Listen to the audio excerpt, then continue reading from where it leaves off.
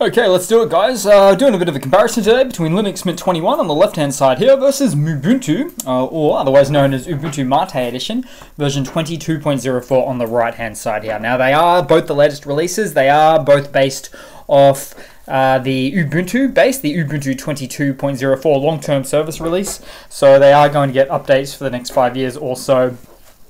Now, starting off, that's where the similarities end, because let's have a look at the desktop environments themselves. So on the left-hand side here, we've got the Cinnamon, a default desktop environment that Linux Mint 21 loves to use. And on the right-hand side, Ubuntu Mate, of course, loves to use the Mate desktop environment. Now, they have been arranged a little bit separately. We've got a top and bottom taskbar for Mate, whereas just the bottom one for the Linux Mint there, very Windows-esque in a way. But you can type in what you're looking for in terms of the apps and you'll be able to find it. Everything's all categorized there as well. If we were to say right click, we can see some of the same basic options, not the least of which is open in an upper terminal there. We'll move across to the file managers here, so slight differences here, but much of a muchness really. We're going with they've both got a bit of a grey and green and white color palette to them, don't they? Both of the operating systems, at least where the file managers are concerned.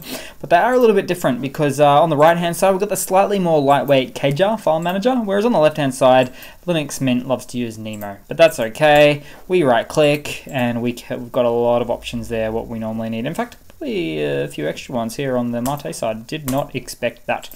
Moving off to the, let's have a look at the software menus and see what's going on here. So if I was to do softwares and updates, can I even find the software manager? Nope.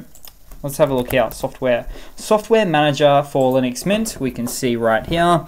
I wish I could see it. Software updater, package installer, I guess. Software and updates, no, not really. So not a great deal there. We should have the software center here. No, that's a control center. Maybe they take it from Ubuntu. No, Ubuntu Software Center. Okay, so it is there. It's just not going to be as pretty. And we've got this software manager for Linux Mint there. Moving across to a little bit of the back end. So as you could expect, they are both running on the 5.15 kernel, one of the later kernels here. So great for, you know, later hardware, later newer laptops, graphics cards, CPU, microcode, Wi-Fi cards, all of the things like that. So very similar in that way, if not the same. Identical is the word I was looking for.